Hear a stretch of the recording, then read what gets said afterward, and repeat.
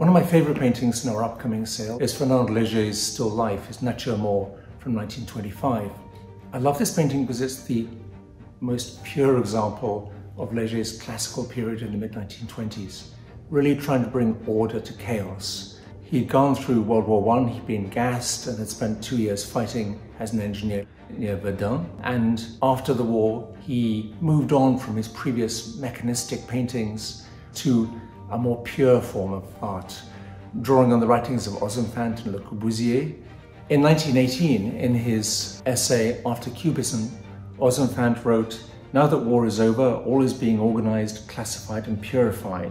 Weimar Germany was suffering from hyperinflation, there was instability, there was the aftermath of World War I, and really this painting displays the most incredible reaction against that: simplification, a calm, a peace and clearness of thought that the artist really expressed through the medium of the still life. These artists were really returning to classical roots. They were going back to Ingres, to David, to the great masters of 19th century French painting, and were trying to take their interpretation of classical art, classical vocabulary, and were bringing it into the present.